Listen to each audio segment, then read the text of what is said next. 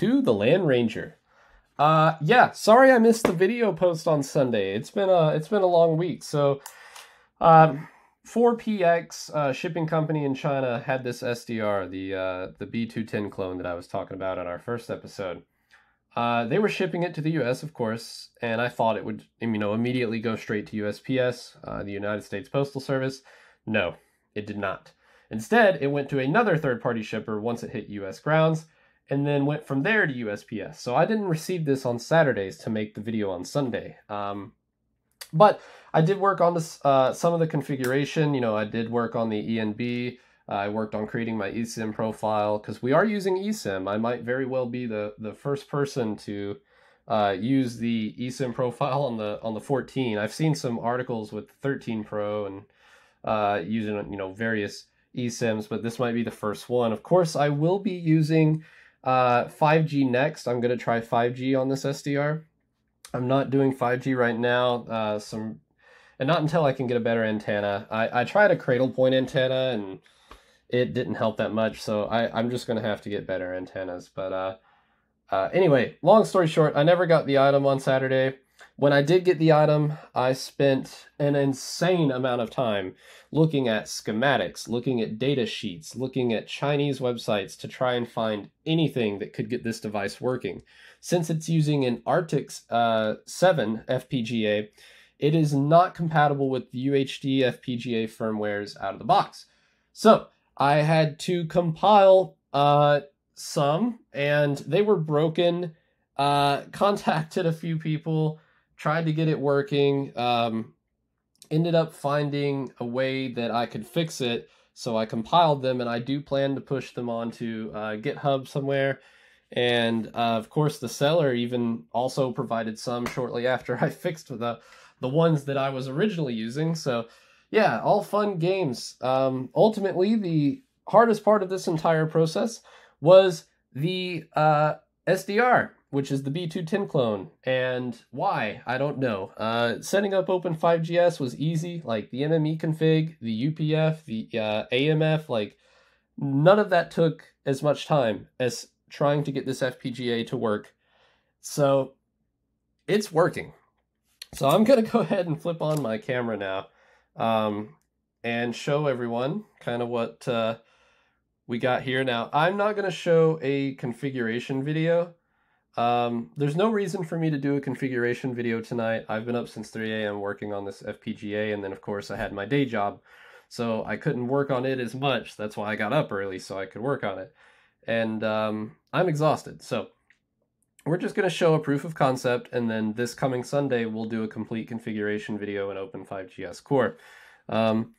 So if you could see my screen and my camera, so on my screen we've got the subscriber information. Of course, we got the K, the OPC, services granted. Right now, the APN is internet with just IPv4. This is NATed behind a FortiGate 70F. And of course, you can also see this is the SDR. And like I said, I've tried cradle point antennas. It's not that great. I'm not going to do 5G right now. I'm just doing band 13, which is 751 megahertz for the DL. I don't want to stick on this band. I've been trying CBRS. I got CBRS working, but I prefer to just kind of go to LTE when I can, or sorry, 5G when I can. So right now we're just doing this until I can get some better antenna. So let me show you the setup. There is our core. This is plugged into an Extreme X435, which is then, there's some routing going on an Extreme VOS switch in SPBM fabric. So, everything is kind of set up simplistic on the core itself. I mean, it's just a basic Open5GS installation. So let's look at the UE. So this is a COTS UE. COTS is commercial off the shelf, of course. And this is my personal iPhone. So right now it does have a Verizon SIM. And it's, not getting a signal at all on the other SIM cards. So as you can see, the TRX-A and the RX-A is actually not broadcasting at all right now. So what I'm going to do is I'm going to go ahead and start the eNodeB. Ah, where is the eNodeB at? Oh, goodness.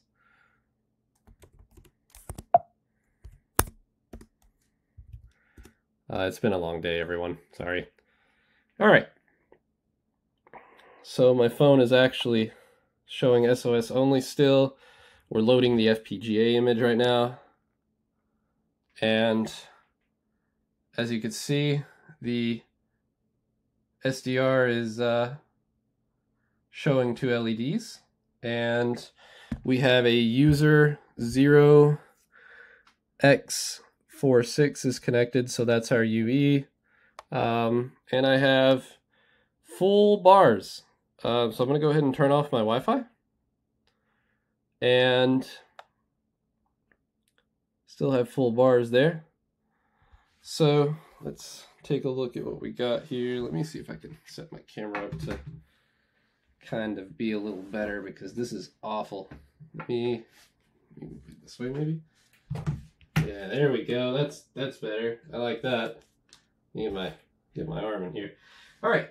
So the phone is connected to Lane's LTE. So that's my SIM card. Yes, this is an eSIM. It's pretty sweet. So I did this with Simlessly. Shout out to you guys. Fantastic service. This is super easy to build an eSIM, generated AC, straight from a PLTE profile. Like, I cannot complain at all. I'm actually planning on paying just to have you guys keep that open to the public. But yeah, we're connected. So let's do a little speed test.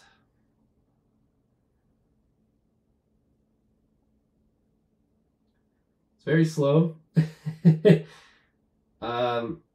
There's some issues, need some fine tuning. Honestly, I would probably get better performance if I had much better antenna and a GPS source, which I don't have.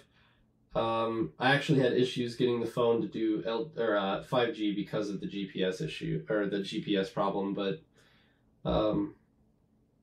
yep, so I do have internet.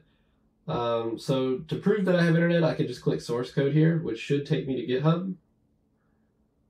And then I can go to libryspeed.org. And of course, I'm still just on LTE for Lane's LTE. And then we can do another speed test here, which is from the public internet. So this is the public internet speed test where I'm natted behind my ISP.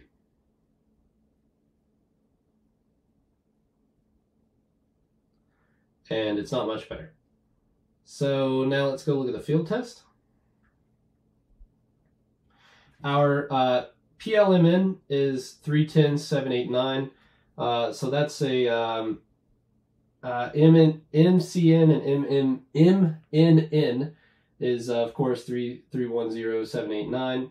Like I said, we're on band 13 with the frequency 5230, which is actually 751 megahertz. We keep getting this error here, which would explain a lot of our speed issue. You're probably seeing that on the screen right now. I think that's an issue with the fact that the CPU that's in the 5G core is not equipped to handle the abuse that I'm putting it in right now. So I've tried turning off power save features and other things, and that's just not made a difference. So I'm going to try this on better hardware and maybe see if that and a new antenna makes this better. Here's my cell ID and our UL frequency. And here's our, and this is why the antennas are bad. Look at that. negative 82, 84, and I'm literally like right next to it. Let's see if I can.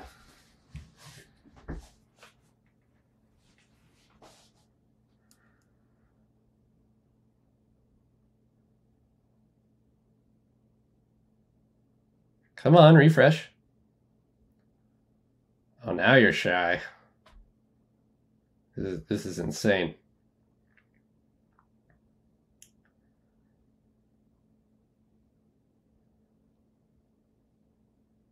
Well, sometimes field test does what it's supposed to do. There we go, negative 54 dBm. So yeah. So what I'm going to do is I'm going to go ahead and open ISH and show you that my phone can ping the UE, or not the UE, the EPC. So the EPC is 10.45.0.1. And of course we're still on just LTE, there's no Wi-Fi signal. I am pinging 10.45.0.1, and as soon as I stop this process on the Open5GS core, our pings will stop. So if I just Control C, the radio is now dead, and so is our pings. We still have service, but there is no service, it's just dead. And as you can see, the TRX-A and RX-A lights are off as well. So the phone is dead. And it's not going to fail over to LTE or anything on Verizon because I have that kind of set to not use LTE right now. So yep, the signal is gone and the LEDs are off. So I'm going to go ahead and run SRS eNodeB again with the same configuration. And as you can see, we do have cell service, but it's only on Verizon. So I'm going to go ahead and run this again, and you can see the FPGA get the firmware loaded onto it, and then the signal come back. Hopefully we'll get our pings back. And then just like that, there we are. Yep, so just as a recap, this was an insane amount of work. Not Open5GS. Listen, Open5GS community, if you're watching this, you are all fantastic. That is the most lively community that I have ever personally been in, and I've been in a lot of really interesting, cool communities over the years in technology, mostly tech tips and Nortel stuff, but this is just awesome. You all are fantastic. Any of the Chinese manufacturers right now that might be watching this video, the SDR, the E210 clones, absolutely fantastic. But please, compile the firmware and ship it when you ship these. Just put it on a flash drive. Put it on a CD-ROM. I don't care. But just please allow the people that buy these to get the FPGA firmware so that you don't have to scramble the internet to find it. The actual box itself is phenomenal. The amount of horsepower that you can get from this SDR straight out of the box for just $300. I mean, like 6 gigahertz. I mean, come on. It is fantastic. But again, the lack of support is, I guess, where you save your money at. I'm going to go ahead and disconnect my phone now. You should see a user disconnect here. Yeah. It's fantastic. I mean, I absolutely love it. Again, Sunday, let's go over some things Sunday. Let's get this built together. I will show everyone the configurations that I used that personally have worked for me.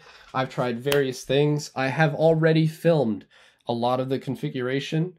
I did not film the troubleshooting that I had to do with the FPGA, the Arctic 7. I simply did not have time. I was merely aggravated the entire time. So that's not filmed. I don't think anyone is going to have a problem with that. So we'll just focus on the EPC configuration, the MME, the AMF, all those things, the SIM card, SIMlessly, and we'll go from there. So yeah, thank you all for watching, and you all have a blessed evening.